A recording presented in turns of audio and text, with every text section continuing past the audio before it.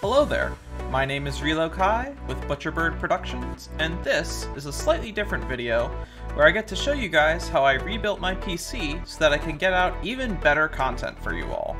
When I was doing my last animation, go check that out if you haven't seen it, I had horrendous render times, requiring me to take more time to render the animation than actually making it.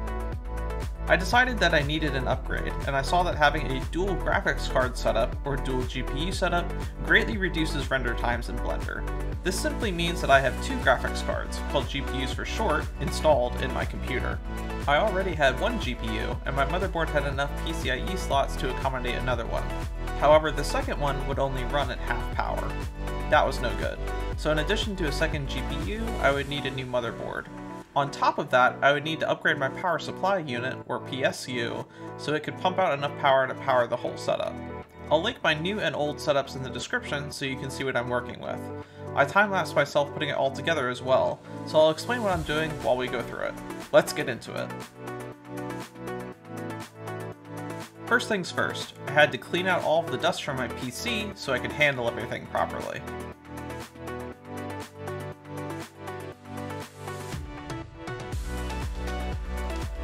Next up, I removed the old power supply and unplugged everything from it.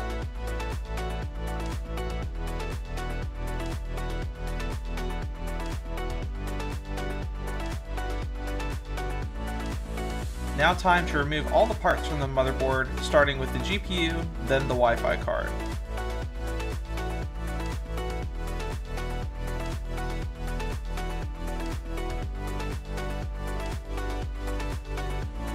Next, I had to remove the CPU cooler. I have an aftermarket one, which keeps my PC super cool, but this thing is a pain to install and remove.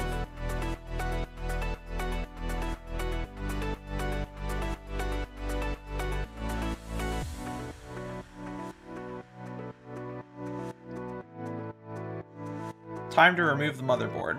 I had to make sure I was removing the right screws. Thankfully, I still have all the manuals.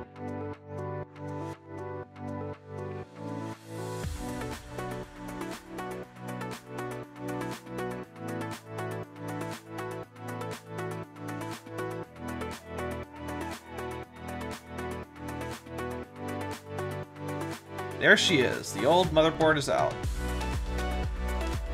And here's the new one.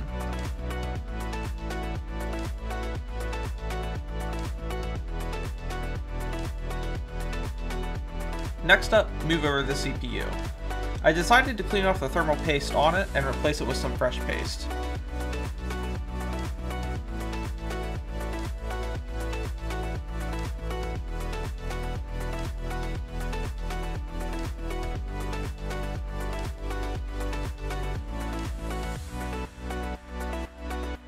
Now I'm installing the motherboard.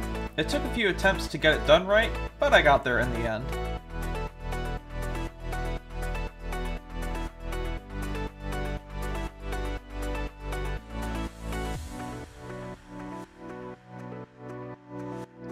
When I was removing the old motherboard, one of the screws didn't come out correctly, so I spent some time fixing that.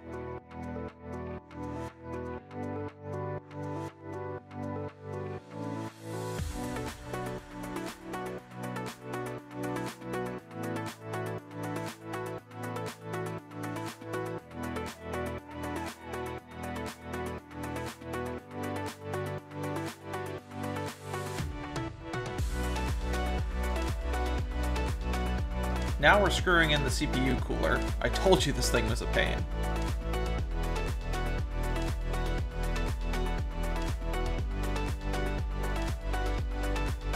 I had to go get a band-aid, cut my finger on the CPU cooler.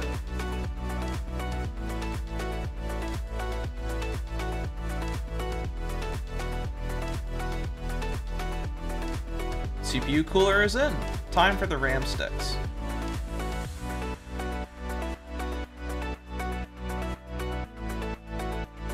It's as easy as that. Now I'm putting in the M.2 hard drive. The new motherboard has a cover over the M.2 slots with special screws. Had to go find the screwdriver that came with the motherboard.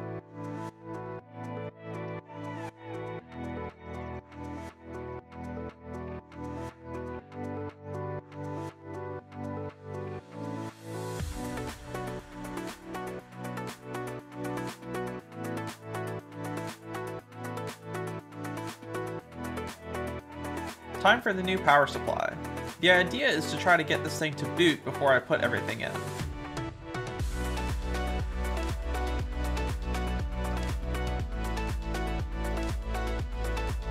I screwed in the PSU first thing. Don't do this. Wait until you have everything connected first. Here, I'm connecting the PSU to the rest of the setup.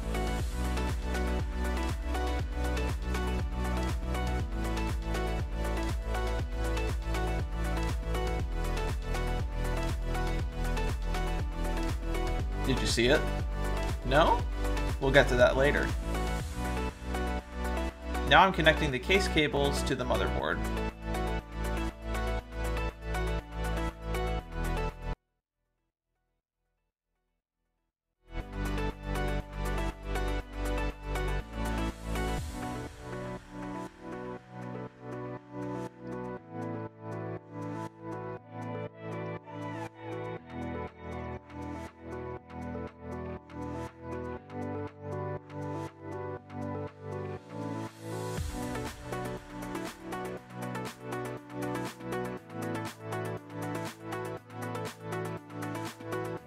Time to see if it will boot.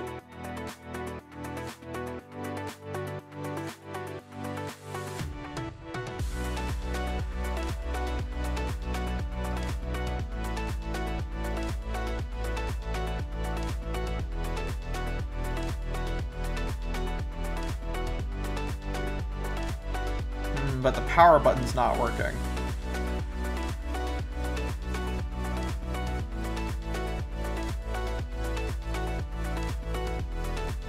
I found out that I put my motherboard in over some of the case cables, including the power button cable. I just loosened the motherboard and pulled them out from under it.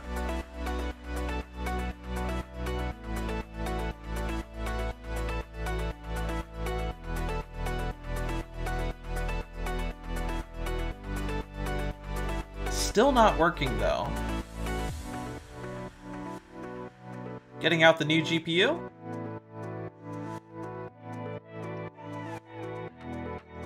This thing is massive. This is the comparison to my old GPU. Plugging in the old GPU.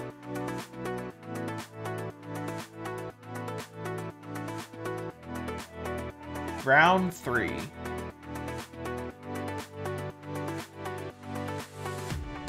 It's still not booting though. I could tell that something wasn't getting power, and the CPU connectors were bothering me.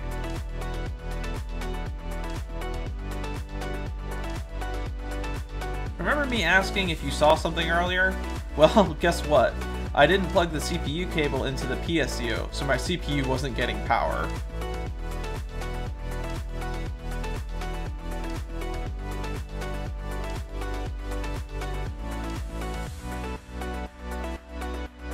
Here, I noticed that my GPU had 3 power plugs, as opposed to my old one, which only had 1. I wanted to make sure I was plugging it in right. Google? Use a separate cord for each plug. Thanks! Now I was plugging in the rest of the cables, including the ones to the extra hard drives.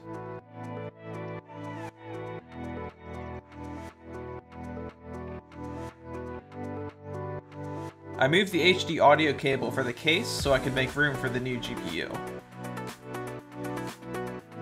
One last boot attempt. Success! Plugging in the keyboard and mouse to check if the desktop works. Surprisingly, it was pretty much plug and play, no data lost.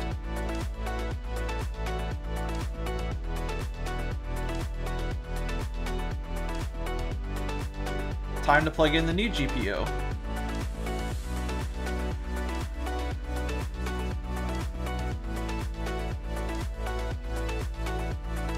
I couldn't see the slot I was putting it in, so I removed the old GPU, put in the new one, then reattached the old one.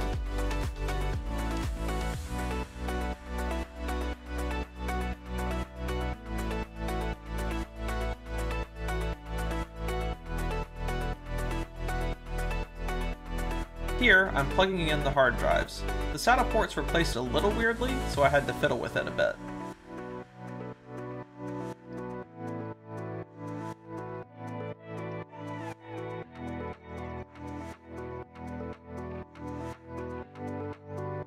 Final boot. Everything seemed to be working correctly. I look like I'm having trouble with something here, but I honestly couldn't tell you what the problem was.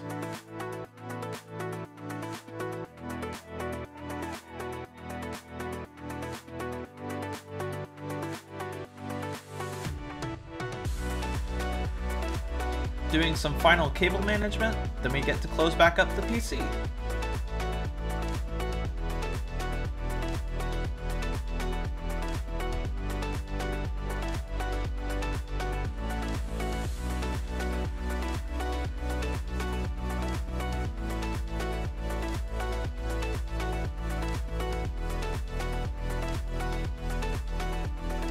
And all I'm doing now is setting back up my desk.